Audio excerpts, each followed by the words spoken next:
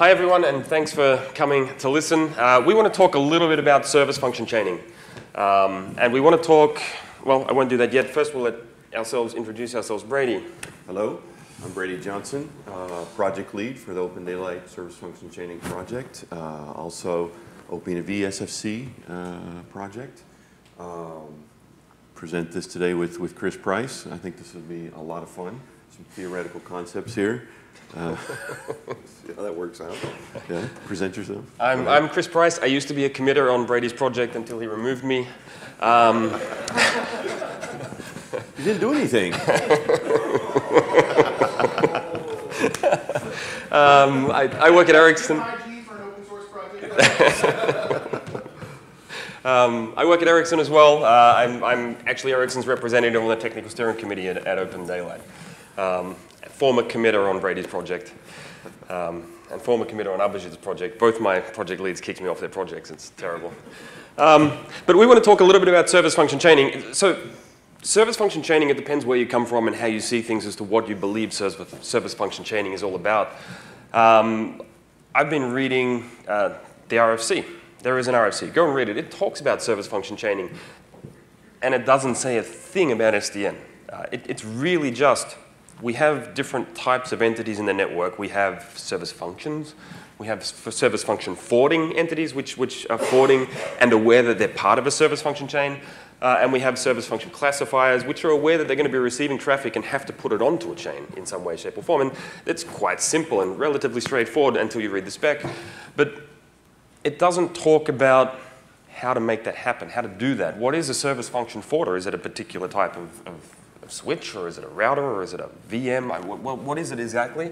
How does it work, and how do I implement it? And in the spirit of open source, the IETF is actually very good at the spirit of open source. They don't define this. They basically say, these are the things that we need to see existing.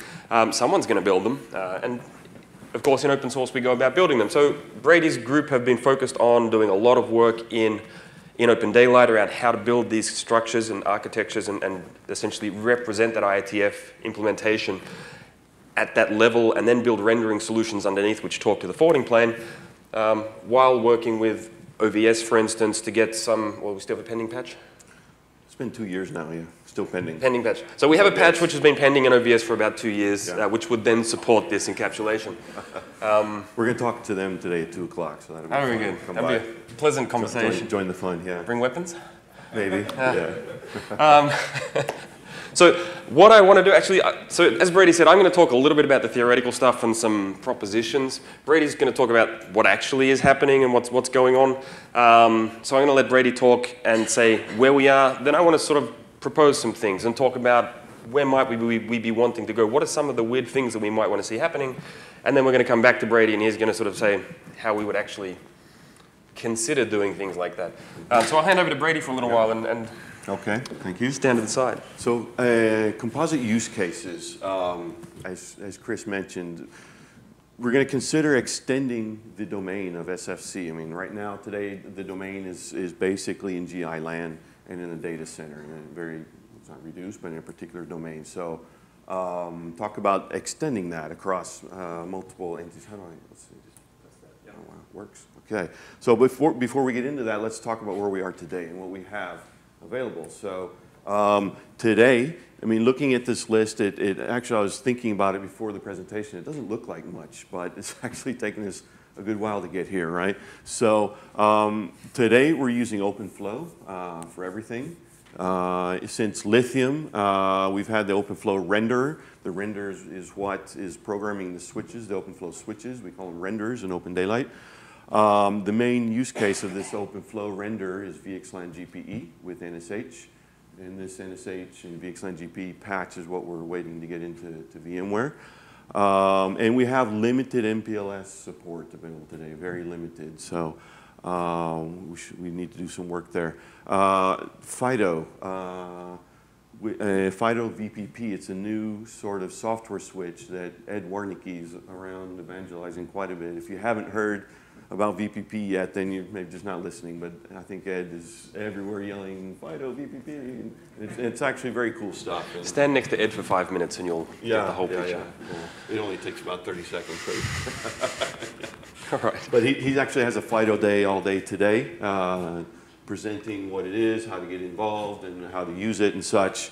So that's coming in Boron. They've started working on that. Then there's another render in iOS XE Cisco stuff. So that's the renders we have today.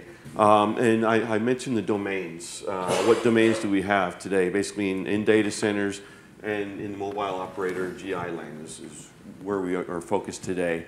And obviously we can achieve this in OPNFV.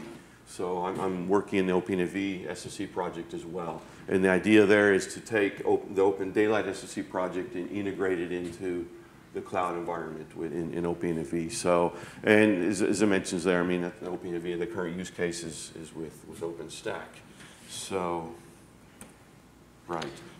So what is a composite service chain? As I mentioned before, consider extending the domain of what SFC does. And this is an example here. You could go over an Ethernet network, then MPLS, VXLAN, across different types of service function forwarders, and we'll get into a bit more detail. Let's lament over this for a while before we move on. I mean, so today we sort of talked through, we have a render, it's taken us quite a while, we have some support in the vSwitch, and well, we have unofficial support in the vSwitch for this piece right here. Yeah. So that's what we have today, and it's taken us quite some time to get there. We have an architecture in place, we have renderers in place. It's not so straightforward to build that. And then what we're saying is, okay, if I want to use this for different types of use cases, I'm going to have to be able to do encapsulation on MPLS and encapsulation in Ethernet network. How does that look?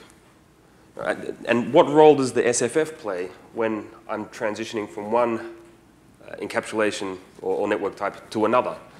And to be honest, it becomes rather complex. We know how complex it is because of the work we've done just with the VXLAN-based encapsulation. So the actual question when I start to raise this, let's build composite service chains, let's do MPLS, let's make MPLS talk to VXLAN, because then I can come into the data center with one deployed service chain, and I'm happy because I only need one classifier at the beginning, and I don't have to worry about gates and things like that. And people look at me strangely, and there's like, why the hell do you want to do that?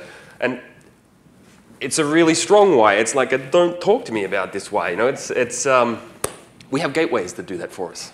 Please, let's just do that. You can do your service chains here, and then you can do your service chains there, orchestrated at a higher level, and use the gateways to solve the problem. That's how we do networking. Yes, it was, and it may still be, but we need to explore whether it really is how we're going to continue to do networking. We have SDN now. We have the ability to reassess how we're enforcing, how we're gating, and how we're translating. If I'm simply translating one encapsulation type to another because I know I'm on a chain that I can enforce that is going to end at an enforcement point, why do I need a gateway in the middle anymore? Is that even necessary if I can just translate within the context of a secure service chain? We sort of have to reassess this.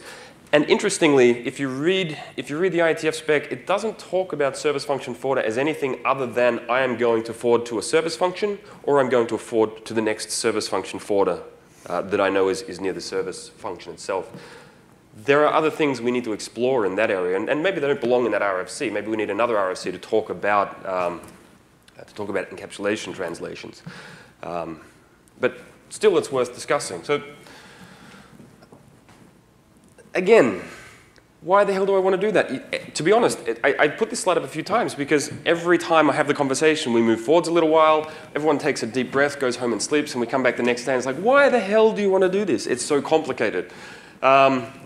Yes, it is. Maybe it's not. Do we just want to use vSwitches? Why not use vSwitches? If I solve the problem with vSwitches, maybe I have white boxes in the network and I run OVS out there, and then I can just open flow my whole network end to end. Any network engineers here who want to open flow the network end to end? Just please raise your hand if that's something you're endeavoring to achieve. Because I don't necessarily believe that's where we're going. I think there is still room for other ways of interacting with the network, especially in a wide area network where I don't really want to be programming the entire forwarding table of a WAN. So I guess we've talked a little bit about it. We talked about the fact that we're different encapsulations. The question is, why do we have different encapsulations? If I think about a service chain in the context of what we're doing today, we do it in the data centers, VXLAN encapsulation. We come in, we hit a gateway, we bounce into the network, and we're just running over various VXLAN encapsulations, hitting SFFs, playing with our NSH header, and moving along in invoking these functions. Solves a problem in the data center that I'm not 100% confident that I actually need to solve in the data center, to be brutally honest. But I like to question things. I leave that alone. Yes, we do it in the data center. There is enough interest for me to believe that we need to do it in the data center, so let's continue doing it. What else do we need to do? We need to think about the end-to-end network. We need to think about, if I come in from a baseband processing unit, or if I come in from a CPE, where do I go next? And today, we go to the gateway. We go to the enforcement point. It's going to be somewhere. That's how we do things. If I don't need to enforce anymore, if I don't need to gate in the same way, if my gateway can be wherever it needs to be, because I have NFV, because I have the ability to spin up an application where I need it, I even have the ability, if I want to gate and enforce at the CPE. Then, how do I go? How do I take advantage of my network? How do I look at different use cases? So we sort of did a little bit of exploration there. Did you want to talk through it, or do you want me to talk through it? Go ahead. Cheers. Yeah. Go ahead. You're doing great. So didn't work. we start with some sort of access, and we start with some sort of classification. This is mandatory. If I come into the access, I have to be able to classify if I'm going to do any sort of service chaining. I cannot do chaining unless I've classified. Rule number one. What does a classifier do? It classifies. Yes. So basically, the role of a classifier, it takes a piece of traffic and it identifies which chain to put it on, or not to put it on and just throw it out on the internet somewhere. So the classifier has the role of identifying which chain ID I'm going to be forwarding the packet along. And let's say my service functions that I want to get to are way over there in a data center somewhere. That's cool. What I define is a service chain. The first thing is, here's my service chain, and this is what I want to do. I want to connect these things together. And the service chain is kind of an abstract context, a concept, sorry. It just talks about what it is you want to do. Connect this to this. It's pretty straightforward. I can then define a service path, optionally, and a rendered service path. And these will talk more about the path the traffic has to take when it's traversing a particular chain. Or I could have a series of chains which provide a series of paths which my classifier may be able to choose from. It's not really terribly interesting. Brady was adamant that we have multiple service functions because you don't have SFFs without service functions. Fair point. I just put them in a line because I'm used to drawing routers. So at the end of the day, I have this wonderful service path. And if I'm coming in from an access point, my CPE, it's sitting in my house. It's not running VXLAN with NSH. It's not in a data center. It's well removed from where I want to be. Generally, it can be going over an Ethernet type access. And then I may be moving into an MPLS encapsulated type transport solution. And then eventually I might hit a VXLAN. Thank you. MPLS TP. OK, so different region, same story. It doesn't really matter. You will have different types of transports and different types of encapsulations that you need to address. We have two ways of doing this. One way is, OK, here I have service chains. Here I have service chains. And here I have service chains. I just do my service chains in the domains where I can render them simply and I understand it. And that's kind of OK. I can do that if I want to do that. And then I can just, at the next level up, the management level, I can basically say, OK, please build these service chains and Open Daylight will go off and render them for you. You still need the renderers. And the question you have to ask yourself is, if my job as a service function chain is to connect two abstract concepts together, what am I connecting here? What is my service chain telling me? All it's telling me is get to here because he's going to know what to do next. And so that's a function then, to some extent. I can argue that I have a function here that's going to do something. It's going to figure out where to go next. Maybe it's classification. Maybe that's what it is. It could be an SFC. Then I can go back to my service chaining architecture and I can say, OK, given that I know I have a service function here and I have a service function forwarder and it's part of the process of getting me to something that I actually want to get to, well, this is actually part of a bigger service chain. So why don't we look at the service chains in an end-to-end WAN context? Then I can conceivably think, OK, my home network is connected up. I have my carrier's data center somewhere which I'm connected up to, and I have service chains which connect me and my kids to these, potentially also connecting me to other assets in the network. Depending on what level of authentication I need to get to those assets. So there is a question of security that comes into it. So if we accept that we want to do end-to-end service chains, we want to be able to define a service chain which is connecting an entity out here, a container running on a CPE to a bunch of service functions running in a data center. If we accept that that's something that we want to be able to chain, this is more or less what we need to do to get there. We have to build a bunch of gears that provide us with an MPLS TP service chain rendering engine. We have to have a service function forwarder which is able to do translation from this encapsulation to an MPLS-based encapsulation, which may have some service functions along the line as part of a service function forwarder, re-encapsulated, and then when I get to the data center, I want to hit a VM which is able to take my MPLS and then re-encapsulate that into a VXLAN-based solution. Do I need gateways for this? I certainly need routers. I need switches. Do I need gateways? It's a real question. Where do my gateways need to be when I'm doing this? What am I authorizing people to do in my network? Traditionally, we've gone from access to gateway, and then we've done everything because everything was built in boxes. Things aren't in boxes anymore. So I don't necessarily just have a line straight to here, and that's how I get access to the network. I can change this. I can adjust how this looks. So composite service function chains are actually a tool that we might want to leverage in order to take advantage of NFV, in order to take advantage of the fact that I can virtualize a workload here, probably virtualize a workload here. I mean, this is a white box now, right? Or a bright box, or whatever it's going to be. It can run different things depending on what I need. And as an operator, I can choose how I'm going to structure my network to accommodate that. We'll do the slides. What's that? No, you can do this one? I said I'll do this. I'll advance the slides for you then. Oh, you'll advance slides. OK, cool. So, I was wondering, secretary or anything. Whoa. Yeah, well, keep going, actually. We've lost the... Keep going. There we go, finally. OK. Sorry, the first thing we did was define a service chain that didn't end anywhere. That was kind of a bad thing. So let's take the slide in as complexity. So if I start to think of how I take advantage of the network, maybe I have CDN near my access. Maybe I just dump all the Netflix stuff out remotely and just say, OK, this is where I want everyone to go for Netflix because it's killing my core network every 8 o'clock every night. So I want to be able to tell my consumers from their CPE at home that, OK, if you want to do anything, you're going to hit a service chain. And my classifier needs to know some things. It needs to know that there are things in the network. So I tell my classifier, if anyone's going to Netflix, we've got a Netflix server here. I don't want to gate them. I don't want to run them through any of my VMs. I don't want to daisy chain the stuff in and out of data centers. This is killing my network. East-west is going to destroy me.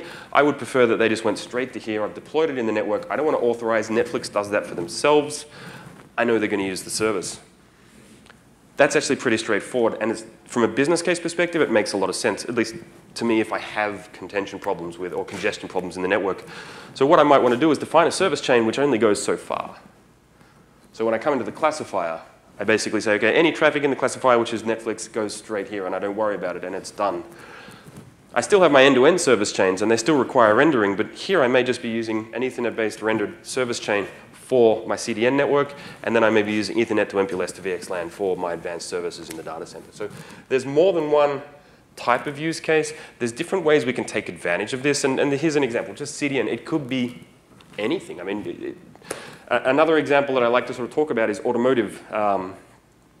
When I have a bunch of cars driving down the freeway and they're all connected to LTE and they're all talking to each other, and I want to participate with my car via my phone, for instance, I need to be authenticated to participate with my car. I don't want the guy next to me sort of to start participating with my car. That's not really what I have in mind. So I do need the ability to be able to authenticate, to be able to set up secure connections.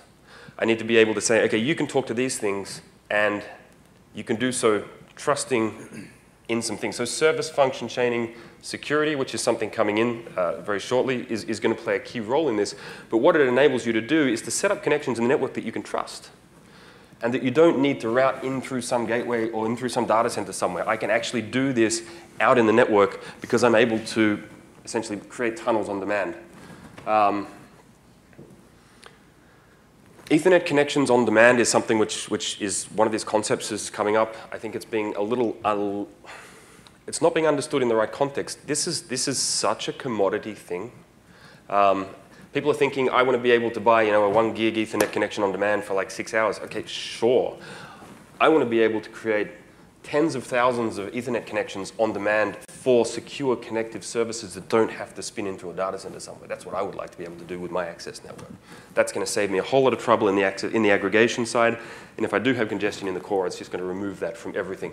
And if I'm talking about my phone talking to my car or one car talking to another car, I don't want latency and lag through the data center. I want immediate, trusted communications in the access side. So these are some of the things that this type of technology, once we get there, actually serves some of these purposes. It's very hard to sort of articulate that because we don't have a good picture of how that network looks yet, but the concept kind of could fit over how we choose to do so. So how do we get here? So the problem is, again, coming back to reality, we have most of this. None of this, and we haven't started on this. How do we get there? Just add renderers. Okay, we know how to talk to the renderer that talks OpenFlow vSwitch, so we have that model. We know how to talk to it. It's cool. It does what we like. Let's do that for Ethernet. Ethernet's not the same. I can't program my forwarding tables the same way in Ethernet. Damn it. MPLS is not the same. I have to actually ask for routes and stuff. Am I going to use segment routing? Is NSH encapsulation enough? Not so straightforward, actually. So the renderers need to be done, and they need to consider the technology that they're being built on. Additionally, the renderer needs to be aware when it's rendering against another type of technology, because the service function forwarder needs to be aware that it's going to be receiving an encapsulation and sending another encapsulation. And that can require cycles of effort on behalf of that forwarder. That's something that we haven't really explored yet either. And that maybe it's the future gateway, who knows. But to render a path, you really need to know something about the network upon which you're providing encapsulation. It's not just straightforward, and that's why it's taken us so long for the VXLAN stuff. It's the first time we ever went through this process, but having gone through that process, it puts us in the driving seat to expand our capabilities. Good. Yeah. Back to you. So what will it take to get there? I mean, Chris covered this briefly. Shall we call this a call to arms?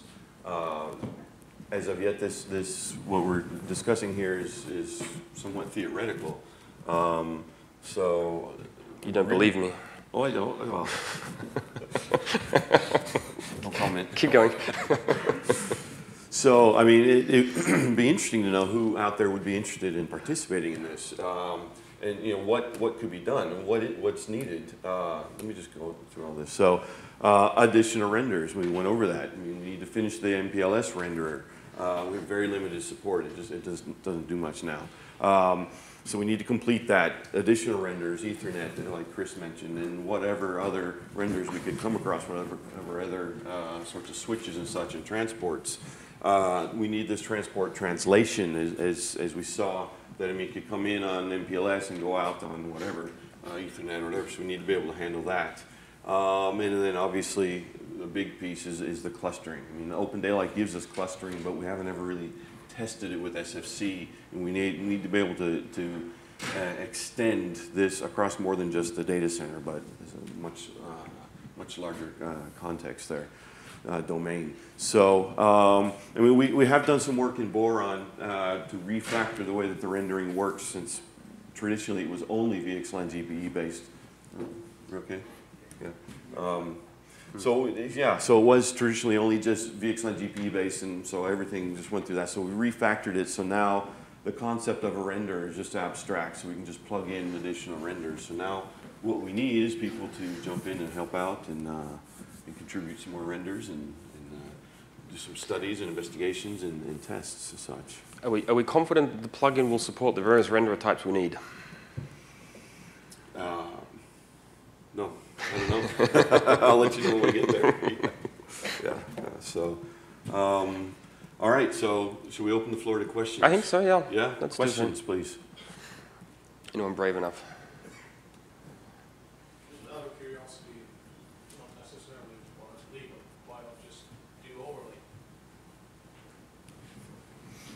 Yep. Why not do overlay? So the question was, why not just do overlay? And to be honest, you are. So I mentioned a little bit at the beginning, service function chaining has really nothing to do with transport. Let's go back to one of these pretty pictures we had. That one will do. So when I need an overlay here, and I need an overlay here, and I need an overlay here, in order to support that I can choose the paths have to be rendered as overlays in order to be provided the SFF for selection. So you are absolutely doing overlay, but what you're doing here is doing a selection criteria for which overlay tunnels you would be using for any particular packet coming in. So the service function chaining is more about the steering of the traffic, a little bit traffic engineering kind of, and the overlays, the network management or network engineering piece is done by the renderers as a precondition to being able to execute the service functions, or service function chains. That kind of makes sense? And want to do overlays? You can do overlays with ACLs, right? Sure. That's perfectly fine. Some of the value that SFC brings, for instance, we're using NSH as the mechanism for doing so. What it provides you, rather than ACLs and overlays, is with ACLs and overlays, you have to sort of program each hop. If I use something like NSH, then I can basically, at my classifier, I can say, hey, I want to get through this chain. So I identify a chain. I don't necessarily know what's on the chain, but I identify that there is a chain that I want to follow, which has been pre-provisioned. So that's kind of your ACLs and your hops. So that's the rendered pieces in place. And then I have a selection mechanism which tells me which one I want to go on and has the ability to introduce metadata. So I can introduce an authentication. I can introduce a security mechanism. I can introduce just information for the services. Okay, when I go to Netflix this time, I want to make sure I got a dirty big tunnel when you get me there. So put me on the dirty big tunnel chain. You know what I mean? It's there is additional information you can provide using service chaining. But it's at the end of the day, it's network engineering. But what we're trying to do is centralize and simplify it so it can be done faster, done easier than pushing ACLs and things to switches. Yeah, very good. Another question.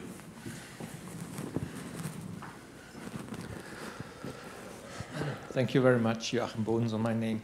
My question is, how will such a solution scale? Because see, from the past, we know that connection-oriented network won't scale, so we introduce a packet-oriented network for any-to-any communications, and now it looks like you like to build the same service function and service function forwarders. So please, I'm very interested in your answer. Does the question relate to MPLS directly, or is it service function chaining? MPLS is the introduction of circuit switched over packet switched. I mean, that was the first time we did it. We just continue to do so. I don't think. So I think that the main difference between the circuit switched and the packet switched, and we still do circuit switched in the optical network, right? You pre-program, and then you have your protection circuits, and you have your recovery mechanisms, and so on and so forth. In the packet network, we pretend to program, and then we trust the packet network to get us there. And we don't necessarily put in a protection because it's inherent in the underlay, the IP underlay. Service function chaining, for the most part, sits, as I mentioned, it's kind of over the encapsulation. So it's really not solving a networking problem. It's solving a service orchestration problem at this level. If I talk about using service function chaining in the context of an EPC, for instance, then I'm solving a network engineering problem, which is maybe a different application of service function chaining than this one. But trying to leverage the benefits of a distributed control plane such as IP in order to be able to overlay circuits. As we did with MPLS, what we're really doing with NSH is bringing in service awareness of that overlay. It's not just an overlay for the sake of the overlay. It has an actual service associated with it, so it's a tunnel that has application context. I guess that's the big difference.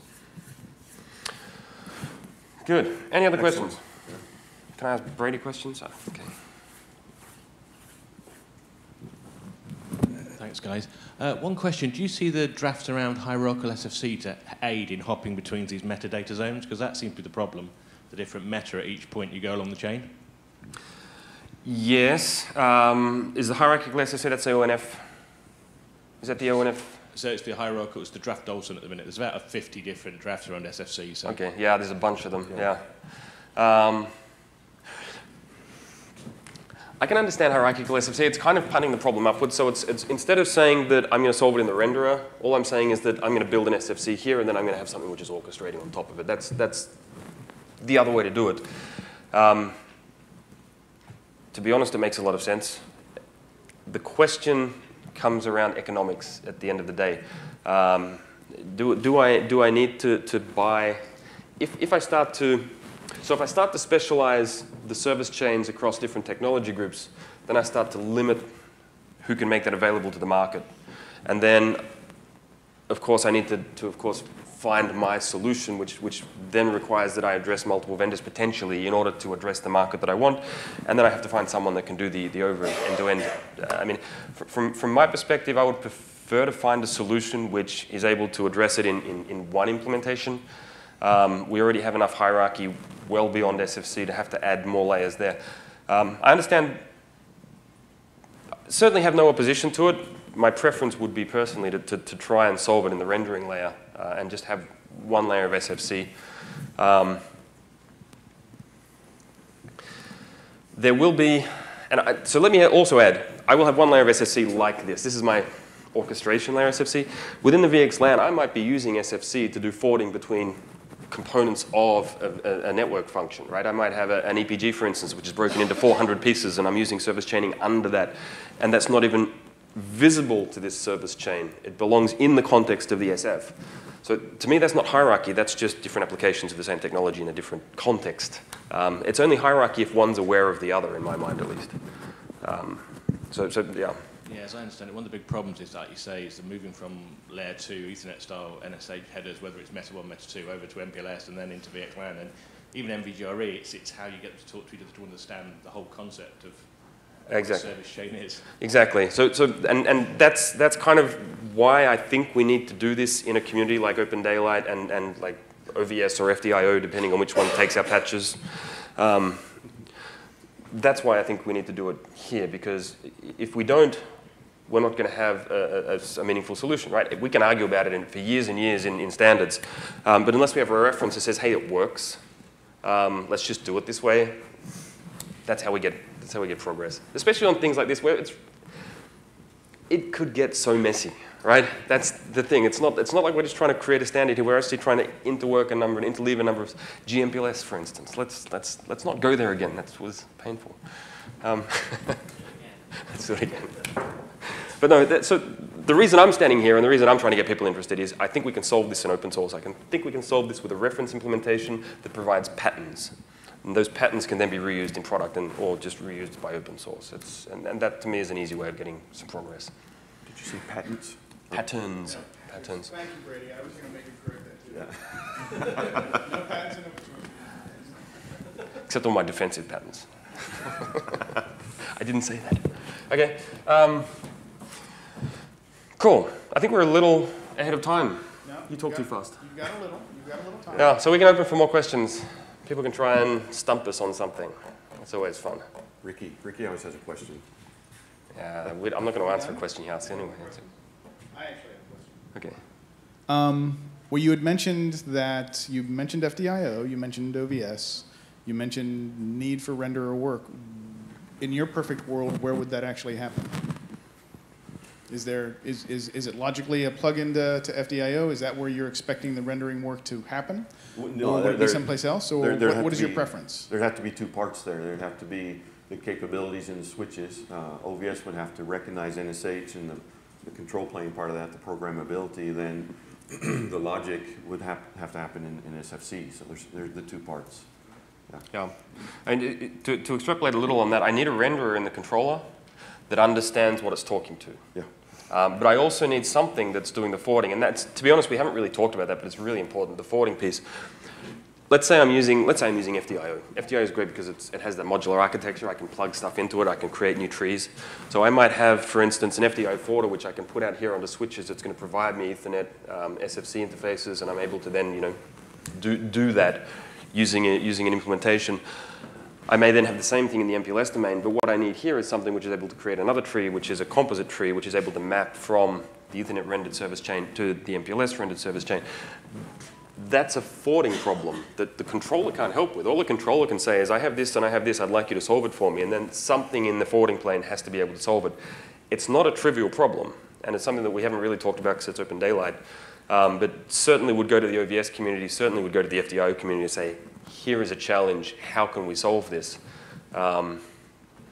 And we'll probably all scratch our heads for a couple of weeks and then sort of come up with an idea that we'll throw away in a month's time and try something new. I don't know. It's a difficult problem to solve, especially when it comes to the inline translation or inline re-encapsulation. It's not simple. We have had gateway products doing this for decades, which cost a bunch of money. It's a non-trivial challenge, which is why we don't talk about it. Any final question?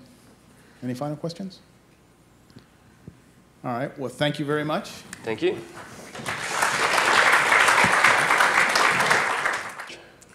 It's been 2 years now, yeah. Still pending. Pending patch. So we have a patch which has been pending in OVS for about 2 years, Yeah. which would then support this encapsulation.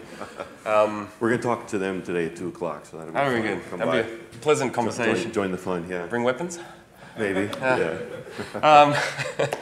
So what I want to do, actually, so as Brady said, I'm going to talk a little bit about the theoretical stuff and some propositions. Brady's going to talk about what actually is happening and what's going on. So I'm going to let Brady talk and say where we are. Then I want to sort of propose some things and talk about where might we be wanting to go. What are some of the weird things that we might want to see happening? And then we're going to come back to Brady, and he's going to sort of say how we would actually consider doing things like that. So I'll hand over to Brady for a little while and Okay, thank you. stand to the side. So, composite use cases. I'm actually Ericsson's representative on the technical steering committee at Open Daylight. Former committer on Brady's project, and former committer on Abhijit's project. Both my project leads kicked me off their projects. It's terrible. But we want to talk a little bit about service function chaining. So, service function chaining, it depends where you come from and how you see things as to what you believe service function chaining is all about. I've been reading the RFC. There is an RFC. Go and read it. It talks about service function chaining, and it doesn't say a thing about SDN. It's really just, we have different types of entities in the network. We have service functions. We have service function forwarding entities, which are forwarding and aware that they're part of a service function chain. And we have service function classifiers, which are aware that they're going to be receiving traffic and have to put it onto a chain in some way, shape, or form. And it's quite simple and relatively straightforward until you read the spec. But it doesn't talk about how to make that happen, how to do that. What is a service function forwarder? Is it a particular type of switch, or is it a router, or is it a VM? What is it exactly? How does it work, and how do I implement it? And in the spirit of open source, the IETF is actually very good at the spirit of open source. They don't define this. They basically say, these are the things that we need to see existing. Someone's going to build them. And of course, in open source, we go about building them. So Brady's group have been focused on doing a lot of work in Open Daylight around how to build these structures and architectures and essentially represent that IETF implementation at that level, and then build rendering solutions underneath which talk to the forwarding plane, while working with OVS, for instance, to get some, well, we still have a pending patch. Hi, everyone, and thanks for coming to listen. We want to talk a little bit about service function chaining. And we want to talk, well, I won't do that yet. First, we'll let ourselves introduce ourselves. Brady. Hello, I'm Brady Johnson, project lead for the Open Daylight Service Function Chaining project, also Open VSFC project. Present this today with Chris Price. I think this will be a lot of fun. Some theoretical concepts here. See how that works out. Yeah, present yourself. I'm Chris Price. I used to be a committer on Brady's project until he removed me. You didn't do anything. I work at Ericsson.